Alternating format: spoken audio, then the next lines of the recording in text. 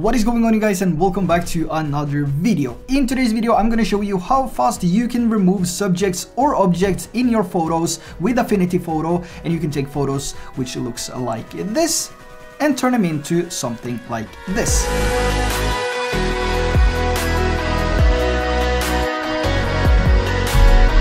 Now once we get over to Affinity Photo, we're going to move over to import from photos to find the photo that we want to work with.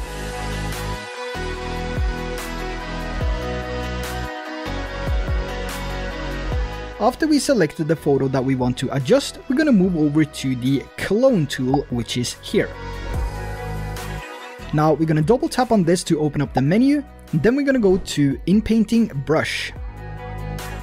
Now once we tapped on inpainting brush, we can go down to the bottom section here of the screen and we can adjust the hardness, flow, opacity, and width. Now once you selected the settings that you want, you're going to zoom into your image and then you're going to start drawing on the parts of the image that you want to remove. And in this case, that is the subject, the person standing behind the dog. Now every time you lift your finger or Apple Pencil, Affinity Photo will start rendering out and take parts of the image which is matching the place where you are removing a subject or object to fill it out and to blend the scenery together. And Affinity Photo is actually doing quite an impressive job, considering this is a super fast way of removing things in your image. And keep in mind that you can also draw over the parts that you just removed to blend the scene even more.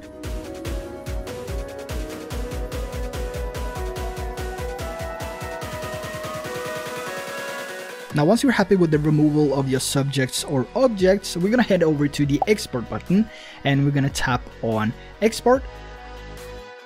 Then we're gonna tap on share and we're gonna tap on save image. Now after you save the image, you can take it over to Lightroom Mobile and you can put your own look and style to it, and you can take your image from something like this to this. So there you have a quick tip on how you can remove subjects or objects in your photos using Affinity Photo. Really hope that you enjoyed this video as well. Let me know down in the comment section below. Make sure to hit that subscribe button, that would be really appreciated. And that's going to be the end of today's video. So I see you in the next one.